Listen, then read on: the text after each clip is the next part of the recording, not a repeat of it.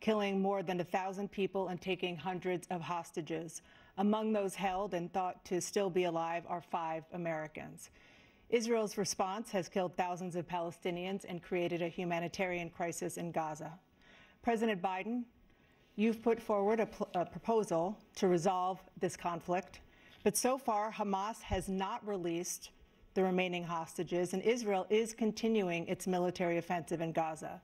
So what additional leverage will you use to get Hamas and Israel to end the war? You have 2 minutes. Number one, everyone from the United Nations Security Council straight through to the G7 to the Israelis and Netanyahu himself have endorsed the plan I put forward.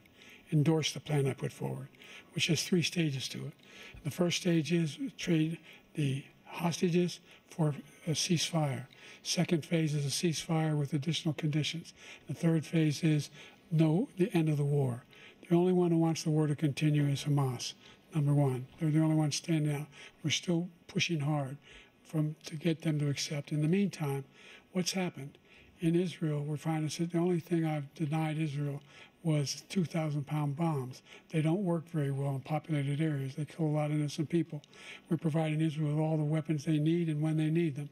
And by the way, I'm the guy that organized the world against Iran when they had a full-blown intercontinental ballistic missile attack on Israel. No one was hurt. No one Israeli was accidentally killed, and it just stopped. We saved Israel. We are the biggest producer of support for Israel of anyone in the world. And so there are 2 different things. Hamas cannot be allowed to be continued. We continue to send our experts and our intelligence people as to how they can get Hamas like we did bin Laden. You don't have to do it. And by the way, they've been greatly weakened, Hamas, greatly weakened, and they should be. They should be eliminated. But you've got to be careful for using certain weapons among population centers. Just going back to Ukraine for 1 second. We have an ocean separating us. The European nations together have spent $100 billion, or maybe more than that, less than us. Why doesn't he call them and say, you got to put up your money like I did with NATO? I got them to put up hundreds of billions of dollars. The Secretary General of NATO said Trump did the most incredible job I've ever seen. They wouldn't have any. They were going out of business. We were spending almost 100% of the money was paid by us. He didn't do that. He's getting all. You got to ask these people to put up the money. We're over $100 billion more spent, and it has a bigger impact on them because of location, because we have an ocean in between.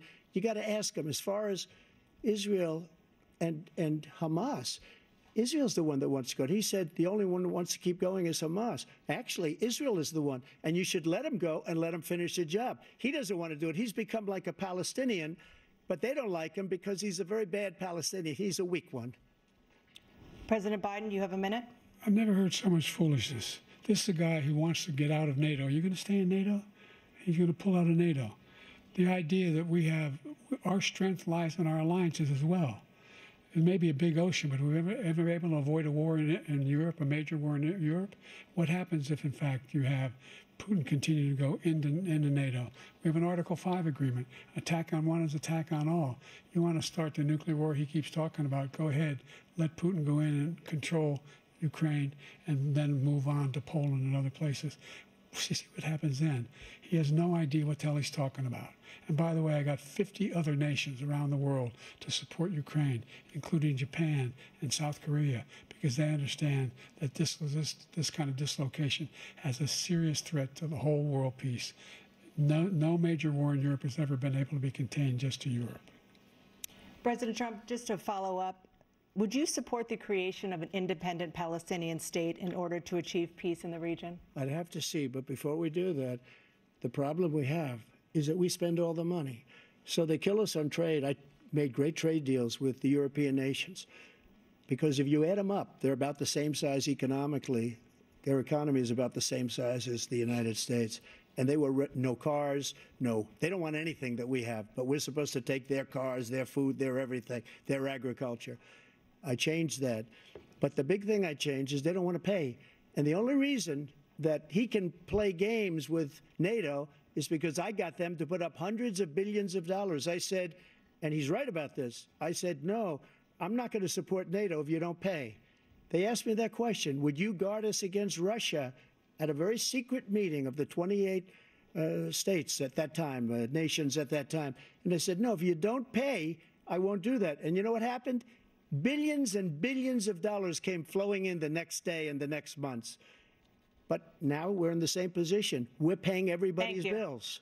Let's turn to the issue of democracy. Former President Trump, I want to ask you about January 6, 2021. After